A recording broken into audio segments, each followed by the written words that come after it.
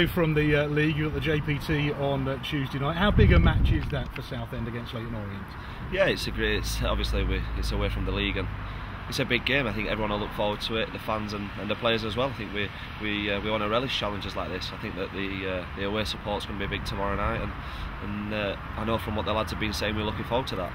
So hopefully we can put a show on and get something from the game. And what sort of difference is it that it's a two-legged affair? It's just, you just got to be more switched on. It's not all gung-ho tomorrow. It's not all the game it won tomorrow. The result isn't decided. But you've just got to do a professional job, and like I say, if we can pick something up at their place, then that'd be fantastic.